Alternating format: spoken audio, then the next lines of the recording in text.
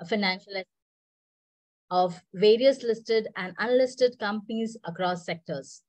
His valuation experience includes valuation for purchase price allocation in M&A transactions, valuation of debt instrumentation, and valuation of intangibles apart from generic equity valuations. Thank you, Aalhad Deshmukh, for taking out time for this webinar today. We are really excited to hear from your vast experience in this field. Over to you, Aalhad Deshmukh. Yes, thank you. Thank you for the nice introduction, Dara. Yeah. So in addition to what you just mentioned, the more focus, the more emphasis was on valuation.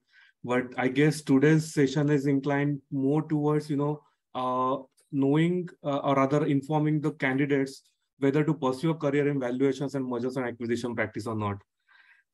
So I will be, to be very honest with you from academic point of view, I may not be the right speaker, but it will be my pleasure to share some of my own experiences, which will help through today's, candidates, attendees to, understand about this particular industry, and that will help them take, informed decisions for their careers. So before we begin, I would like to, just give you a presentation about what is the mergers and acquisitions all about. So can I share the screen here? Yeah.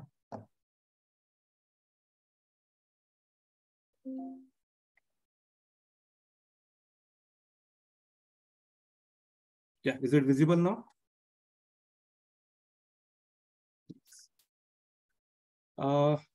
Yes. So mergers and acquisition is a part of larger terminology named as corporate restructuring. So when we speak about corporate restructuring, it does not only include, one company acquiring the other company or two or more companies coming together to merge. Corporate restructuring is inclusive of everything. It includes not only mergers and acquisitions, but demerger, some buybacks, capital reduction transactions, doing joint ventures. I guess people who read business newspapers on daily basis, they must be well aware about these terminologies. And it is equally exciting, especially for candidates to, pursue a career in mergers and acquisitions. But let me tell you, the practicalities are much more different. Working in mergers and acquisitions field takes a toll on your everything, not only your timelines, your personal life, your, apart from professional life, if you want to pursue anything, you have to compromise on many things. So it is not that simple. So when we speak about any corporate restructuring transactions, there has to be some motive, right? Why do companies go for corporate restructuring? So there could be some strategic reasons like, growth or survival, focus on its core activities where companies can, focus on its particular business and, have the hive of the business which they are not, may not be interested in. Then it could be, utilization of excess funds available with them. There could be some financial reasons like, fundraising. There could be some tax planning, a profit-making company acquiring a loss-making company, and thereby, utilizing the tax set off of losses and doing tax planning accordingly. There could be a reason where, companies may come together, may take corporate restructuring decisions from cost reduction perspective. Again, there could be some other reasons like, bailout takeovers, some diversification of business activities. It could be like as good as family separation, maybe some divorce happening between husband and wife keeps some companies, husband keeps some companies. So there could be multiple such reasons. But the motive, why it is important to understand motive behind any corporate restructuring is the motive defines the purpose and the purpose then drives the transaction. So before, as an analyst, when you're working on an M&A proposal, a transaction, you need to understand what is the motive behind corporate restructuring transaction. There are some common types of corporate restructuring, which may include mergers, demergers, some slump sales, buybacks, and capital reduction transactions. Now, when we speak about merger and demerger, a merger is typically known as combination of two or more companies. The terms merger and amalgamation, they are quietly used interchangeably. The thing is, when two companies merge together, the transferor company, it loses its identity completely. So by necessity, all the assets and liabilities of one company, they're transferred to the other company. So what we refer to as transferor company and transferee company. And by that, shareholders of transferor company are offered, shares of the transferee company. So just if you take an example, there is company A, company B. Company A has shareholders P and Q, and company B has shareholders X and Y. After the merger takes place, it gives rise to a new company, company AB, with the 4 shareholders, P, Q, X, and Y. This is a typical example of a merger or amalgamation transaction. So I often get a question, is it, are the terms merger and acquisition are you used interchangeably? The answer is no. There's a difference between merger and acquisition. So when we speak about merger, in a typical merger transaction, shareholders of transferor company become shareholders of the transferee company. So the old shareholders or shareholders of the old company, they also become shareholders of the new company. But when we speak about acquisition, the company which is acquiring gets complete control and entire shareholding of the target company, the company which is getting acquired. So when we speak about merger, consideration is usually discharged by way of issue of shares of the new company. But when we speak about acquisition transactions, consideration may be discharged by way of cash payment or maybe upfront payment, or the company which is acquirer company, it may issue its own shares as a part of consideration. Now, if you take example of the transaction that took place between Vodafone and Idea, it was a typical example of merger or amalgamation. And when you speak about, one company taking over entirely the other company, Walmart is the best example. So when Walmart took, overtook the Flipkart, it was a typical example of acquisition. So similar to a concept of merger, there is another concept called demerger, but I wouldn't say it is exactly similar because in a sense, it is exactly opposite the concept of merger. In a merger, 2 companies come together to form one company. In the case of demerger, one company is split into 2 or more small companies. So if you take an example, before demerger, if there is company AB Limited, and there are two separate industrial undertakings, for example, A and B. So going forward, if the company is going for demerger, the undertaking B can be split into another entity, for example, B Limited, which is in control of undertaking B. And the original company AB Limited will be left with only undertaking A. So this is a typical example of demerger. Again, there is another example. It's called a plain vanilla demerger. I won't go into details because this presentation was previously drafted from the perspective of, especially for candidates, MBA candidates who are doing specialization in M&A. I wouldn't go into deep. So let me quickly run through it. Now, I had one question: what kind of skill set is required for the purpose of M&A transaction? And if we speak about academic skill sets, then you need to have good knowledge about Companies Act, good knowledge about SEBI regulations. So SEBI stands for Securities and Exchange Board of India. Good knowledge about RBI regulations, and also the corresponding provisions of the Income Tax Act 1961.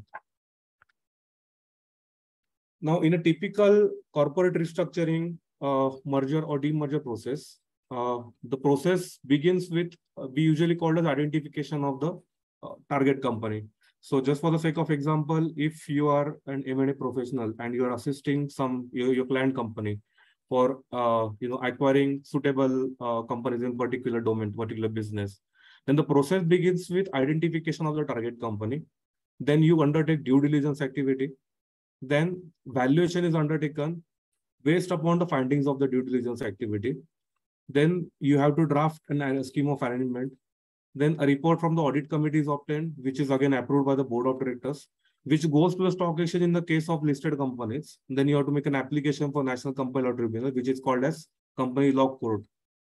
Then there are different meetings of shareholders, meeting of creditors, in which different resolutions passed, giving approval to the scheme of merger or demerger. Then the approval is submitted, the application is submitted to the register of companies and their approval is also obtained. Then the same is submitted to the National Company Law Tribunal for sanctioning of the scheme. Once NCLT sanctions the scheme, we have to file the scheme with ROC again within 30 days. And then we have to go with stamp duty adjudication. So this is the, I have tried to, simplify the process, putting in, scheme, how a merger demerger transaction goes through on the different stages. So I'll quickly skip it because this is, I don't want to go into much details about it. If you have any questions, do ask me. You can put it in the chat box.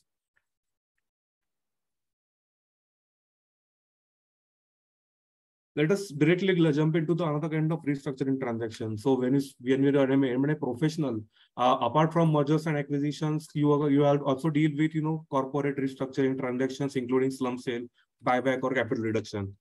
Now, when I say slump sale is a typical business transfer transaction where there is no separate entity created, but an existing business is hired off and it is sold to another entity. Now, if you put it in example, if there is one company A Limited, which has got two industrial undertakings, X and Y, there is another company B Limited, which wants to acquire only undertaking Y. They are not interested in undertaking X. Then A and B Limited get into an agreement to sell undertaking Y to B Limited. So after the transaction takes place, B Limited will be holding undertaking Y and undertaking Z, and whereas A Limited will be left with undertaking X. And for transferring undertaking Y to B Limited, they'll be paid compensation, which could be in the form of cash or in the form of shares of B Limited.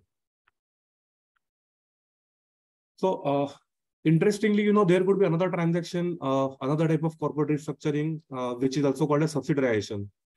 Now, then typically putting it in example form, if there is one company having two different undertakings, say X and Y, and they also have one subsidiary company, they can form a fresh company, though they can use an existing company. It's a 100% subsidiary of A Limited. They can transfer one of their undertakings to subsidiary company.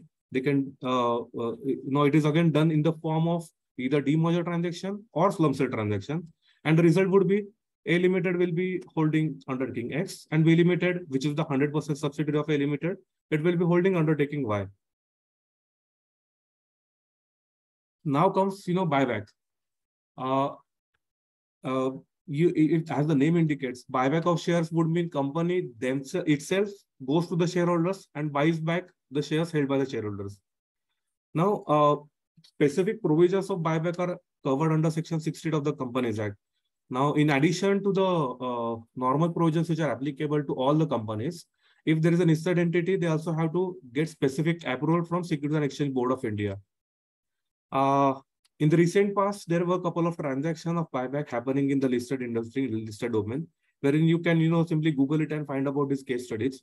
So Pidilite Industry went for buyback of shares from their existing shareholders. TCS also did buyback. I guess Infosys also did a couple of years back. So why companies usually go with buyback? Once the company buys back its own securities, its own shares, the total number of shares is reduced, and which effectively increases the earnings per share of the company. Again, second transaction type of reason could be there is, promoters want to increase their shareholding in the company. So whenever company declares buyback, promoters don't participate. Shares are bought back from common public. So by that way, the shares held by common public are reduced, and thereby increasing the shareholding of the promoters. If the company has got excess free reserves of securities premium, buyback is the ideal way of utilizing the amount. So there could be certain, reasons behind each and every transaction. So I won't go into statutory provisions of the buyback. Then there comes the capital reduction. Now, as the name indicates, capital reduction means, company reducing its paid up capital. Now, it is similar to the buyback transaction, but the regulatory provisions are a little bit different.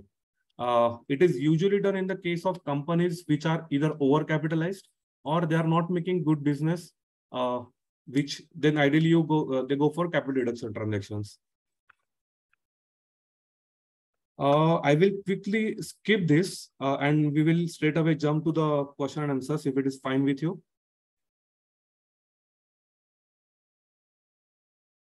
Definitely. I guess this particular presentation, although it was not meant for today's participants, but I hope I could give them, a basic about the mergers and acquisitions, rather the corporate restructuring and how it is dealt with. So I guess the first question was, what are different skill sets required for M&A?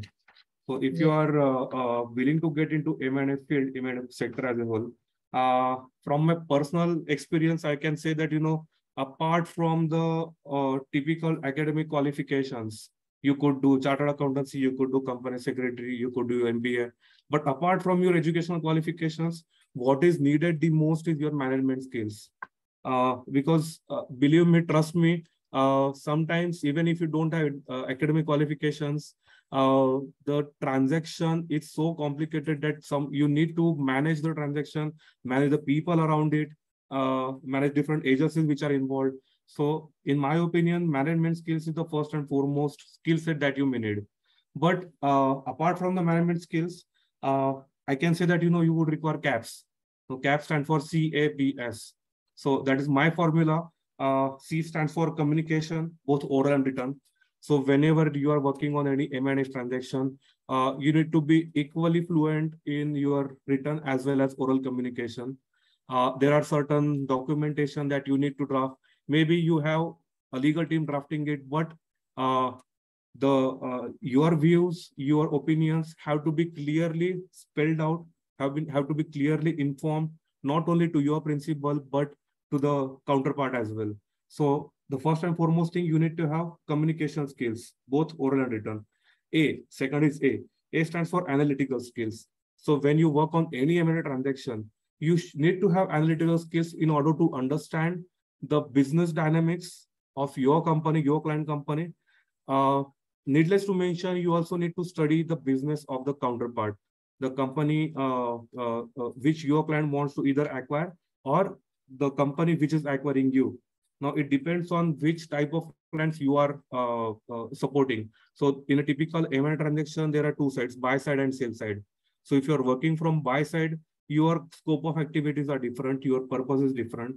When you're working from a seller point of view, it becomes your responsibility that the transaction does not fall away. You have to hold on to it. So, but doing so, analytical skills are the most crucial point. CA. Then comes P. The third one is P. So P stands for persuasion. I would say, sometimes the transaction may fall apart. Sometimes parties involved in the transaction may decide to back away from the deal, back away from the transaction. As an M&A professional, it becomes your responsibility to ensure that the transaction does not fall away. You need to have persuasion skills. But having said that, the most crucial point over here is persuasion does not only mean that you have to accept each and everything that the counterpart is telling you. You need to be blunt enough. You need to be straightforward in order to bargain the transaction, put your points forward, and negotiate the transaction in a beautiful way. Trust me, in a typical M&A transaction, there are different parties involved, not only the financial advisors, but also legal advisors. There could be some strategic people. There could be some technical experts based upon the industry. It is your responsibility as an M&A professional to pursue, to have good bargaining powers and to negotiate the deal with all these people taken together. And of course, the last one, CAPS. S stands for structuring the transaction. Now, structuring skills would come from your academic qualifications, of course, and your experience. So there was one of the slides where I mentioned, in a typical M&A transaction, which needs your knowledge from different perspective. Now, these are typical some different regulatory provisions that you need to be aware about. So under the Companies Act, there are specific provisions with respect to the M&A. If it's a listed entity, you must be aware about the SEBI regulations. If certain transactions are involved where foreign exchange is coming in or going out, then you need to be also aware about regulations which have been prescribed by the Reserve Bank of India. And last but not the least, you must be aware about provisions of the Income Tax Act, just in order to achieve the tax efficiency. Unnecessarily, the transaction should not end up getting unnecessary tax burden. It should be tax friendly. So these are some of the academic, or rather I would say knowledge that you as an M&A professional must have. So summing it up, CAPS, C for communication skills, A for analytical skills, P for persuasion skills, and S for structuring skills. So I would say my answer to that question is you need to have CAP skill if you want to become an M&A professional. I guess, do we need to again emphasis on it?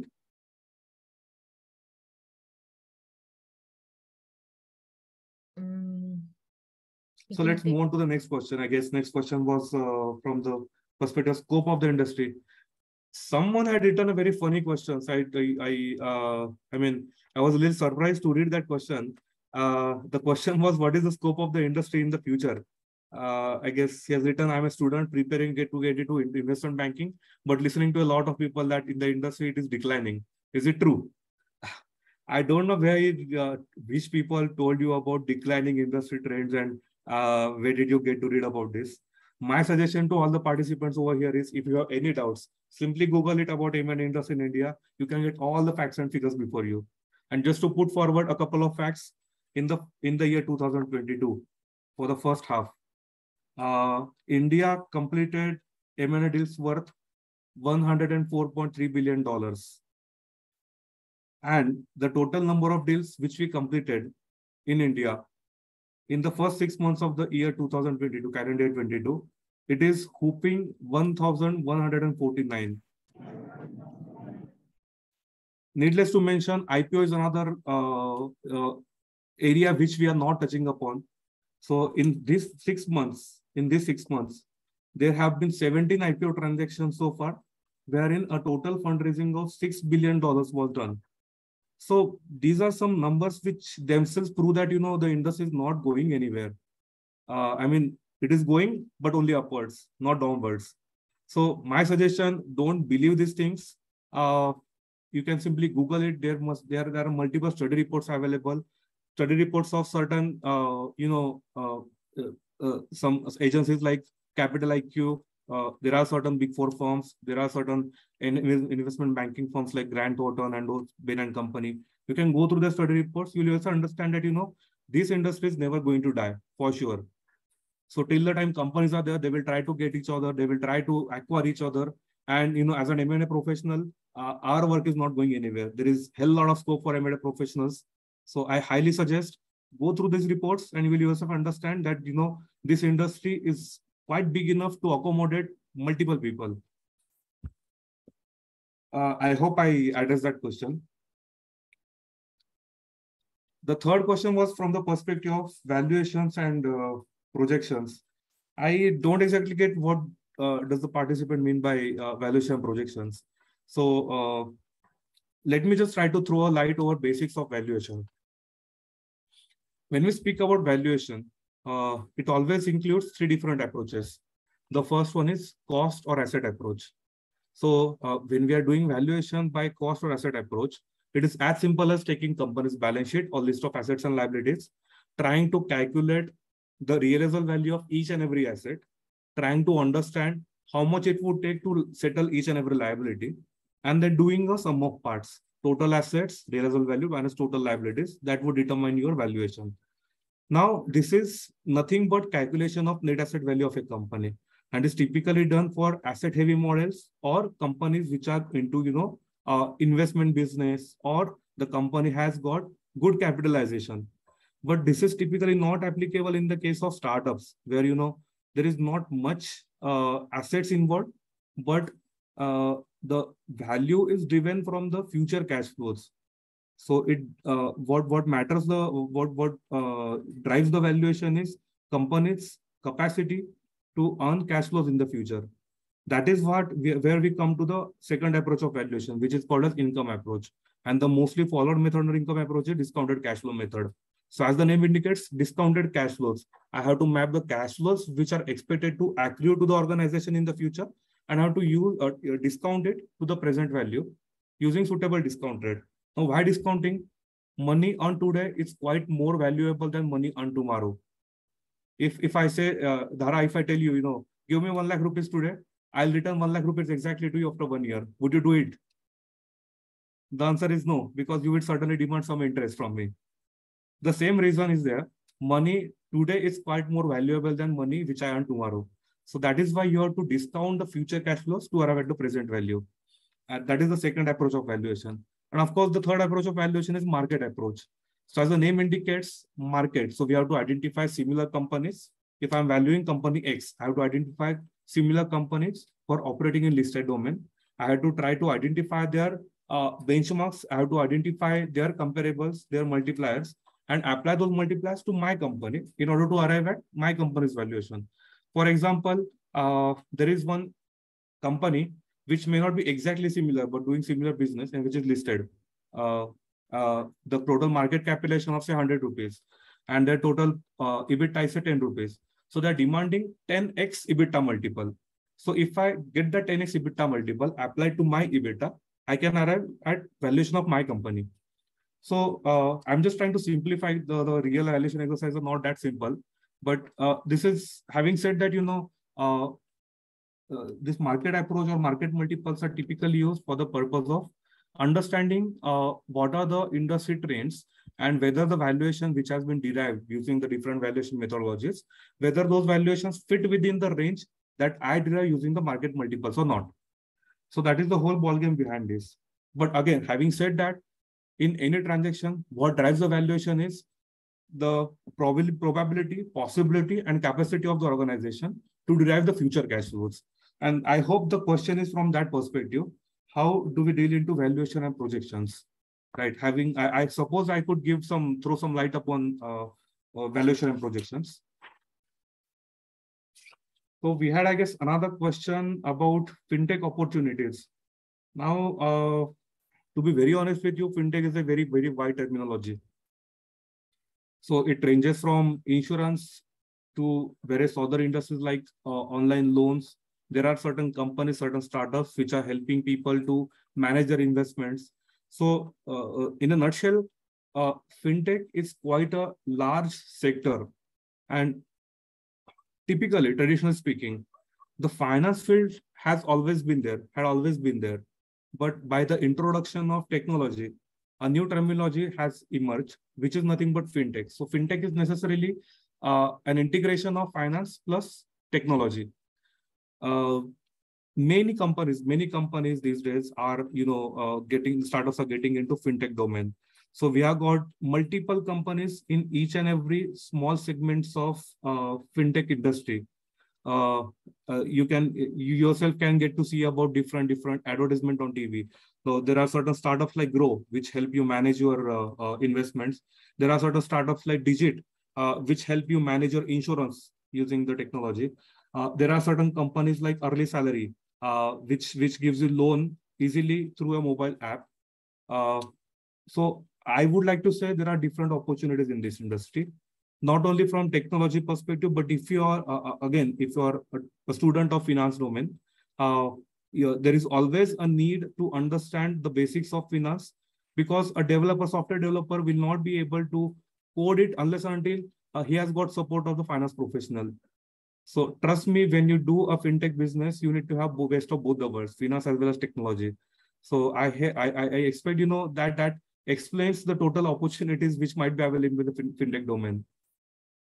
So I hope that I could address that question as well.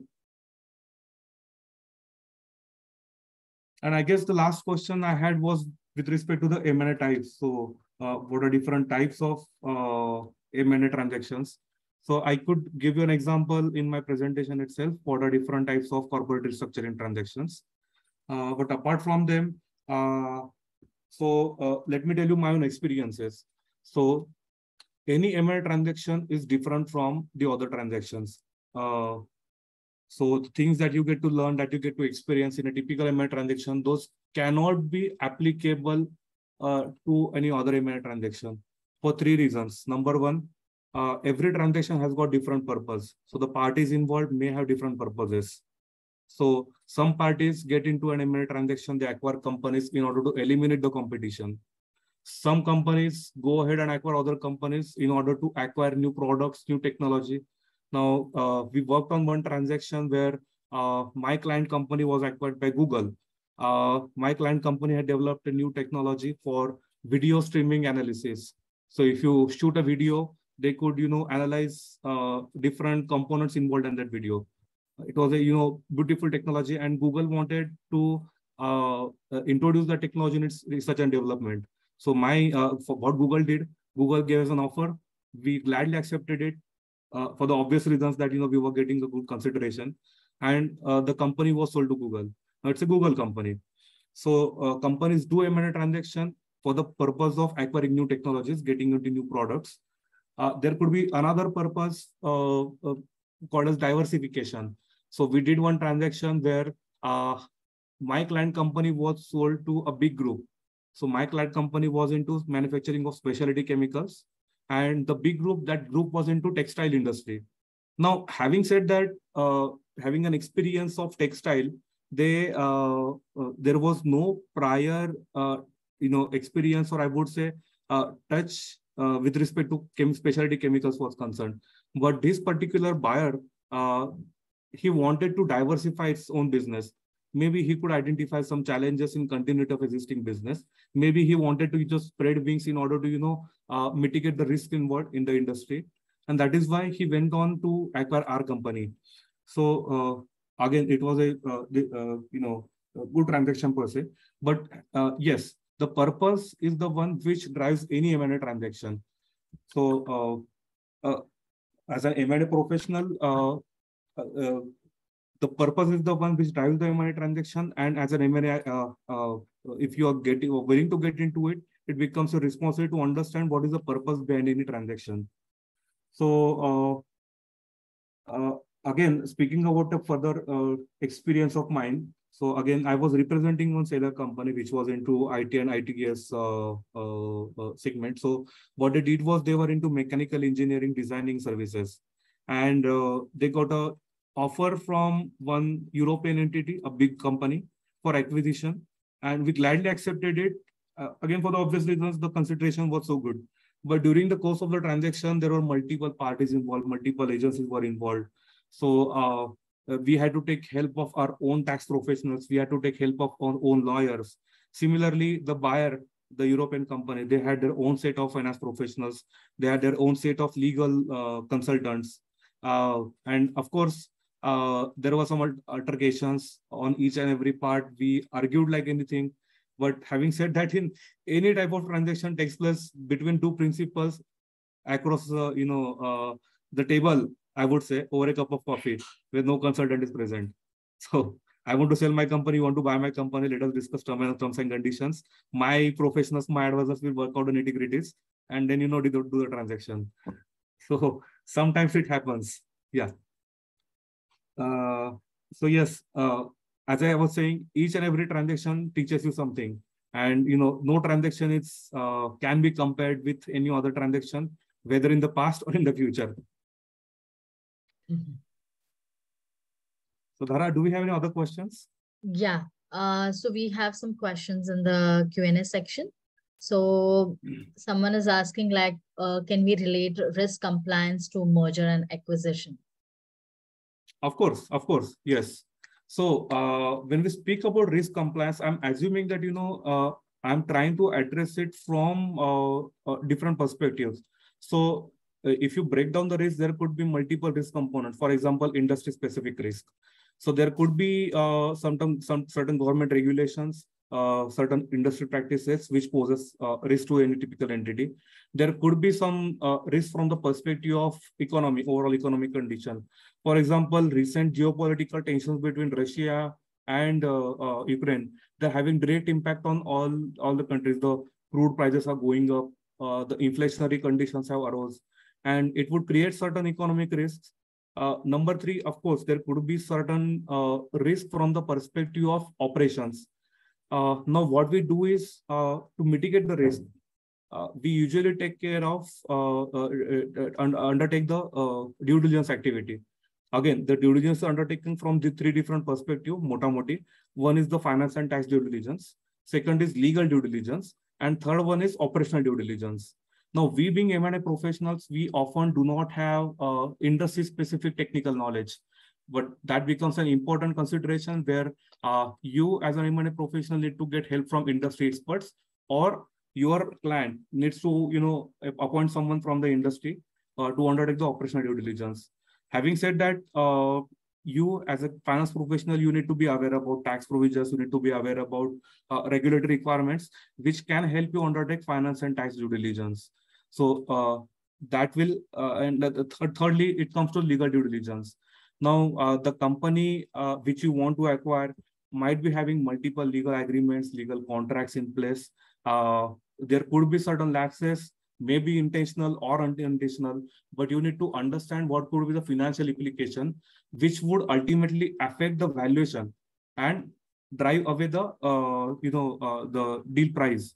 So the main purpose behind due diligence activity is to understand the risks associated with it and those risks, what impact would it have on total valuation and effectively the deal price?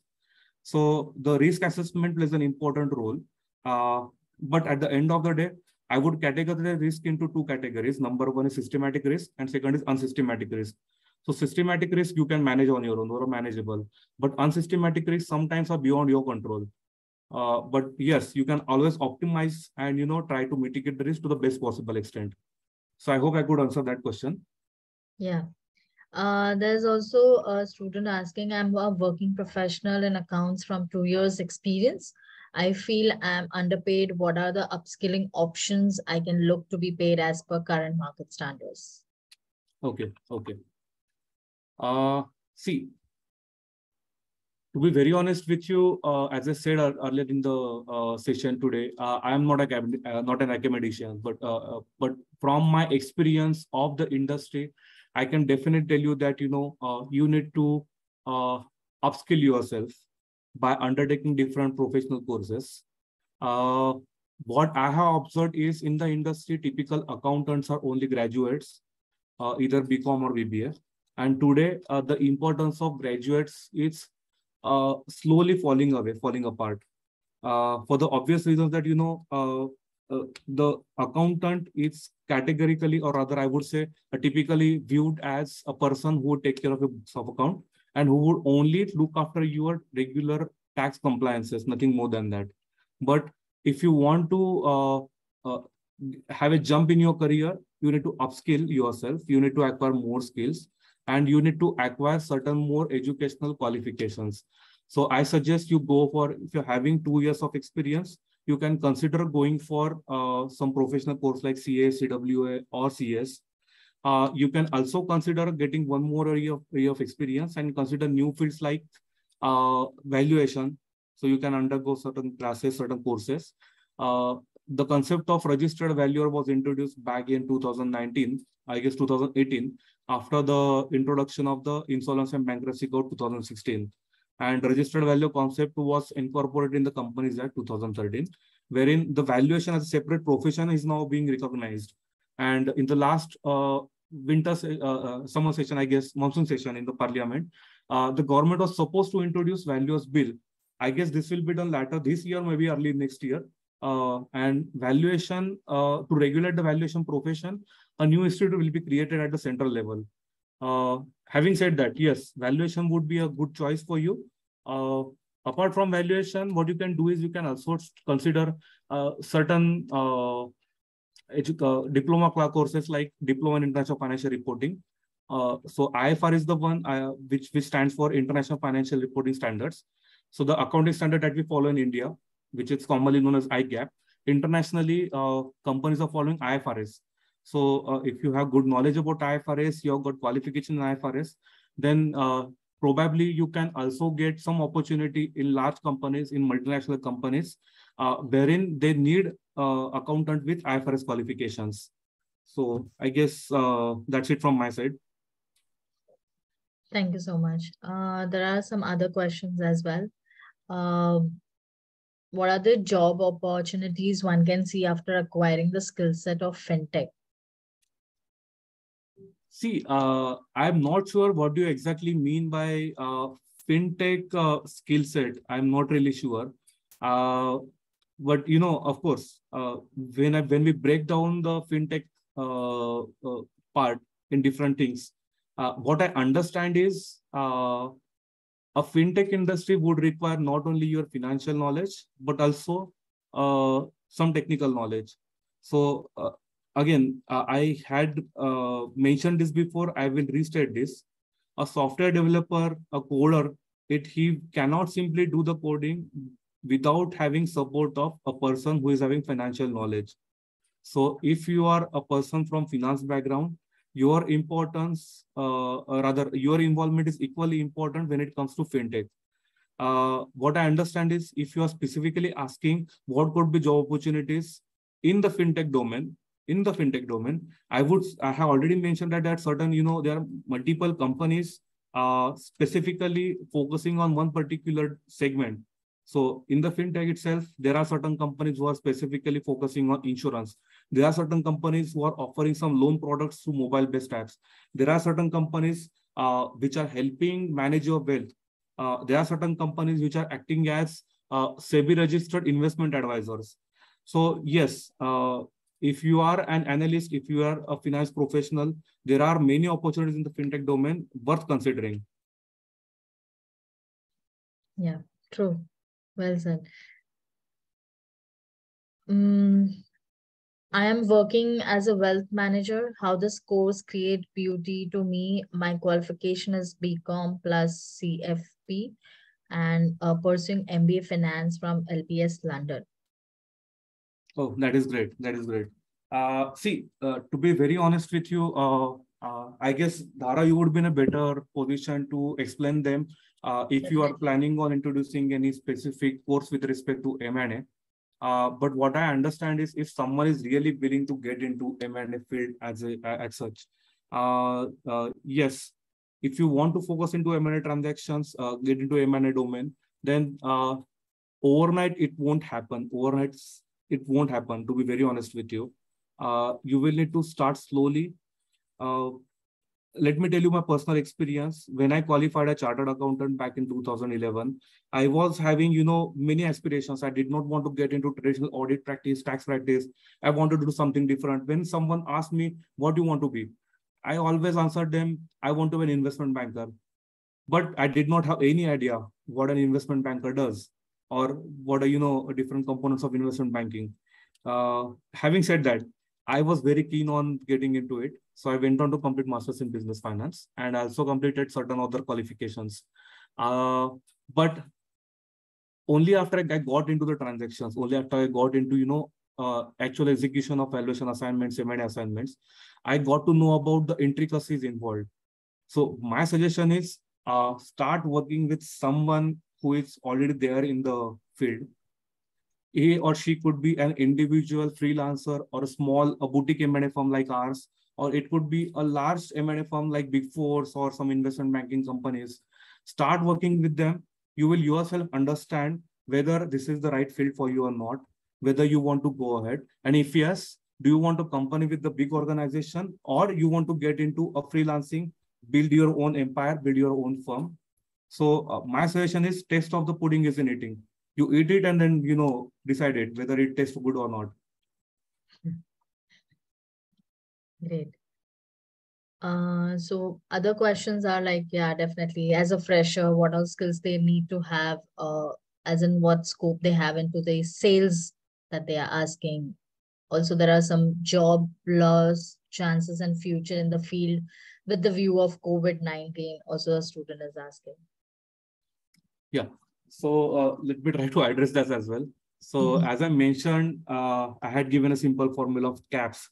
So CAPS, that was the basic skill set from my experience is needed for anyone who wants to get into the M&A field per se.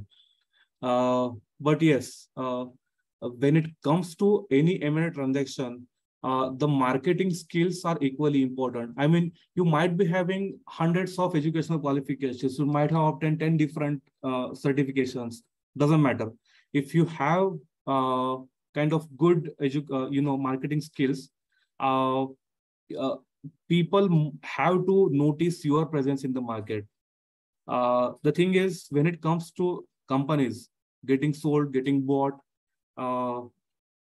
having the skills to present, having the skills to convince, having the skills to, make the counterpart enter into the transaction is equally important. So yes, I would say that marketing skills are important because if someone has seen the movie, The Wolf of the Wall Street, Sell Me This Pen. So it more or less, I would say, happens in the M&A segment as well. The most crucial part in any M&A transaction is, unless the company is identified, is scouting for suitable buyer or seller. So sometimes companies come to me telling me that, we want to sell our company, but we are not sure whether, who would be the perfect buyer for us. For example, we were working on one transaction where the company was into nuclear instrumentation. Now, the field itself is so discreet that there were only a handful of companies working in the domain. And the technology was involved. It was so highly technical. The business was highly technical. Any person who must be willing to diversify its existing business activities was not even ready to get into this. So finding a suitable buyer for my client company, it was a big challenge. Again, let me give another example. I was approached by one particular industrialist, is first generation entrepreneur. He created an empire from zero. Started with a small micro scale unit some 25-30 years old back, and today he is the owner of a company with a turnover of more than 1,000 crores. So what he told me was, I now want to I have been growing my business organically. Now my son has come into the business, so I want to acquire companies. So that was his formula of growing his business. And he asked me to look for suitable target companies. So yes, had I been a marketing professional, it would have been easier for me to scout the companies. But unfortunately, I was not. So I had to take help of my colleague. So I asked him. He was a MBA from marketing, and he had certain presence in the market. People knew him. So I asked him, why don't you use the contacts and find suitable companies for me? So yes, the thing is, the importance of marketing is there, may it be any field. And the same is the importance is equally valid when it comes to M&A field as well. Okay. Yeah, definitely. So, and one last question we have is, what are the career opportunities after studying about blockchain technology? Yeah. Yeah. So being a finance professional, I may not be the right person to speak about the blockchain, but from my limited experience, I can definitely tell you that, blockchain is being introduced everywhere. Just for the sake of example, even the income tax department is moving to the blockchain technology. For the obvious reasons, of course, no one can, it can be backtracked and, no one can interfere it. So that was the basic reason, even the government agencies are also now considering going on blockchain technology.